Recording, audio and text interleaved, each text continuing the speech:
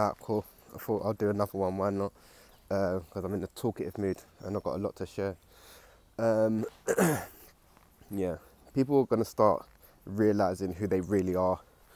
Um, some through your whole life, you get little glimpses of your soul. Yeah, in certain lessons and just going through life, your soul's always trying to guide you. And your intuition is your map, your navigation. So if something's feeling off, your intuition will tell you that something's off. But it's up to you, like, because we're in a free will universe, it's up to you to choose whether you want to choose a certain situation or not. But as we proceed forward in evolution, the ascension, should we say, becoming the new human, should I say, because this is what we're doing has never happened before in the whole universe, so we're going through a lot, right? The sun is just doing the most. Look at that. He is beaming raw. Yeah, so we got a lot to deal through and work through to then proceed forward, because what we're actually trying to do, you see, when as a kid, not everyone, but as a kid, everyone, the people, all right, cool. Let me talk from the I. As a kid, everything used to be all fun and games and happy and blah, blah, blah. And then I think at a certain, I think it was about 7 or 8, I think when I was reading, I think trauma happens to people around 7 or 8. So then then your ego steps in to protect you, right? From certain circumstances and that. But where we're going, energetically wise, the defenses that we used to have, we no longer need. And we're being shown to obviously work through certain things and have certain things in place. Like for me as an empath, boundaries, I used to struggle a lot with boundaries. So now I'm learning to put boundaries in place, because if you don't have boundaries, there's nothing that separates you from another, right? So yeah, as we proceed forward, yeah, you're going to start living more from your soul and not your ego. Your ego was there to... the ego can never die because it's a part of the 3D realm, right? And we need it to actually function here. But the ego was meant to serve the soul, not the soul serve the ego. And what we're going to start seeing is this playing out. So you start being able to not tolerate certain things, or I have started to learn, I have started to be able to not tolerate certain things. Like I physically can't, like if I'm in certain situations, my body will not shut down, but yeah, I know that I need to leave. That's why I've kind of been the last year or so, I've been kind of antisocial, because I've been mindful of my energy, because everything that's going on out in the external world, if you're not aware of your own energy, you're going to be taking on other people's energy and shit. So yeah, I've just been keeping to myself recently, while things occur in the external world, to not get attached to them. Because everything, yeah, it's going to have an effect on us on the energetic level. So if you was calm and centered, and then you go to the supermarket and someone bumps into you and they're pissed off, you're going to start being pissed off, and then your whole day's fucked up, right? So yeah, no, trying to avoid that. I've been trying to avoid that. Look, I'm just out getting that grounding in. Look at that. Some people ain't touched Mother Earth in so long, and this is why they're ungrounded. If you've been feeling up in your head a lot, and now the sun wants to start coming out and beaming, you know, this is all mad. This is all mad. So I'll take that as a sign. Yes, I'm meant to be doing a video. All right, mate. if you've been feeling up in your head a lot, this is a clear indicator to go out and ground, because people think that ascension is about raising your vibration and blah blah blah, but that in reality it is about grounding the energy in. Yeah, obviously if you're feeling ungrounded, you're going to suffer from depression, feel insecure. You're going to be in survival mode. The root chakra is your survival chakra, and it's there to keep you safe. But as you progress on your journey, you want to start moving up the chakras. If you don't know about the chakras, I suggest you go check them out, because yeah yeah, they're very important for your journey, should I say. And you can understand where blockages are and why you act a certain way and certain things come up in your life, should I say. Okay, moving on. The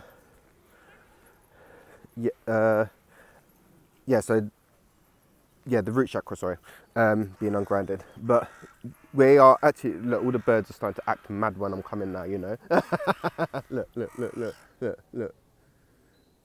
See, I told you shit is happening. Most people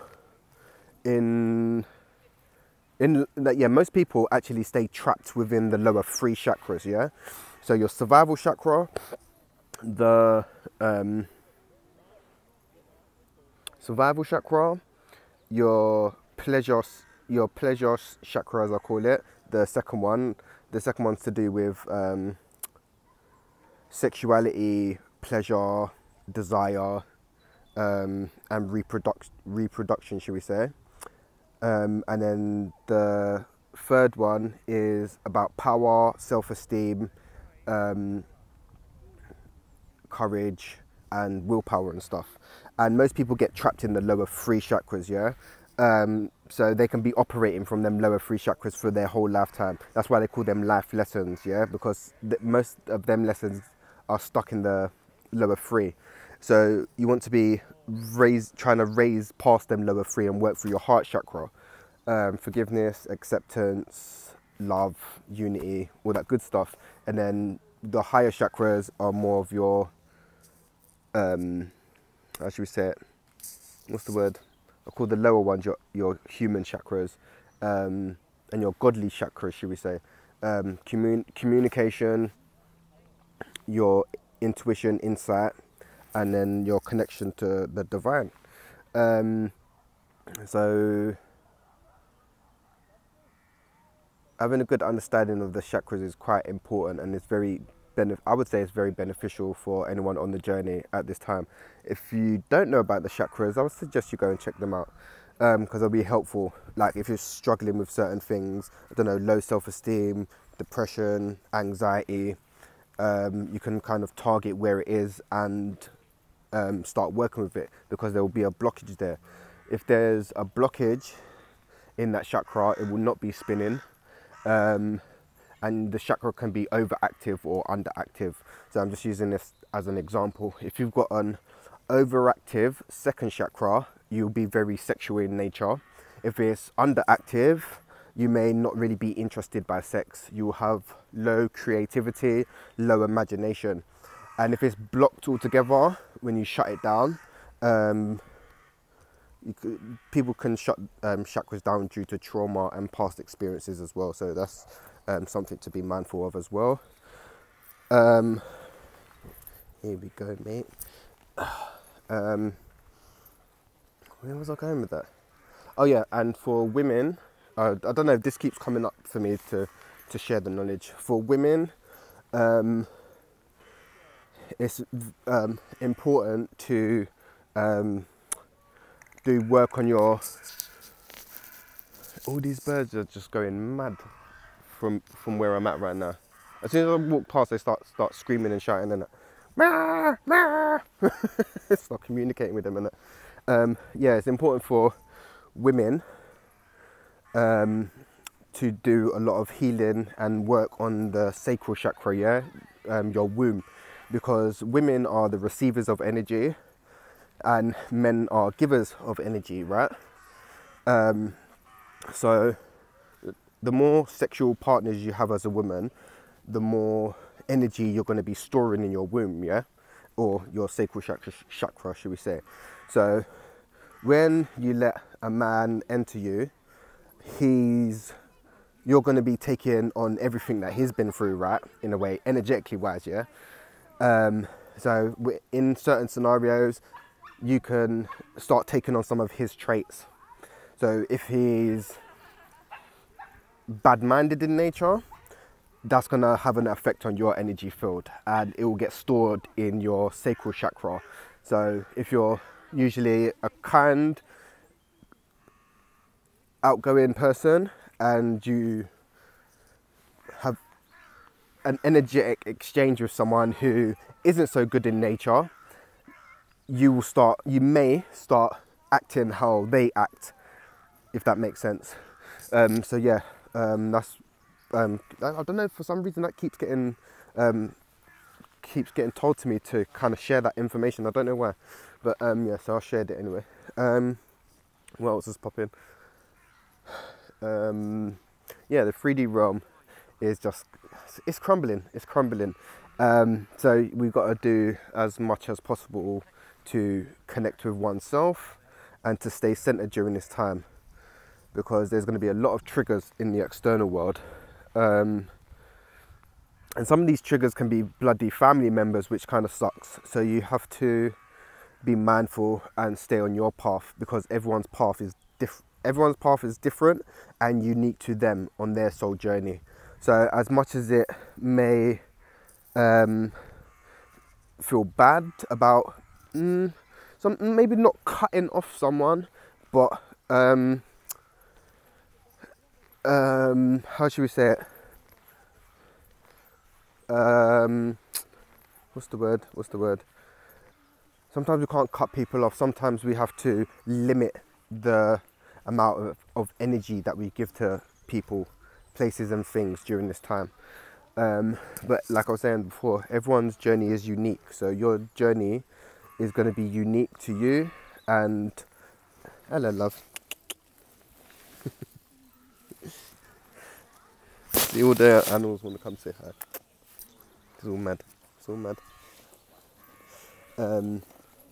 So yeah, and like I was saying before, not everyone is going to where you're going if you're on your journey, right? Some people are just here to play a part in that.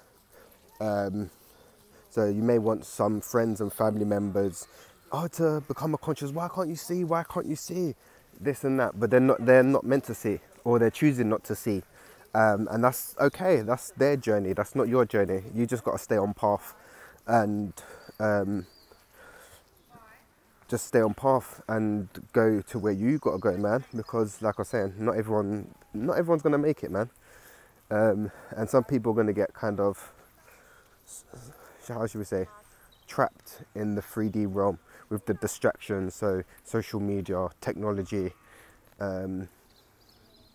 material shit that you don't need. Like, how many pairs of shoes have people got and they only wear one pair?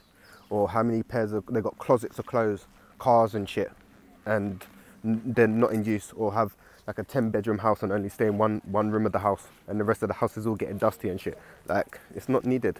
We're going into a time where you're going to have what you need, and then you can share the rest, because there's enough to go round.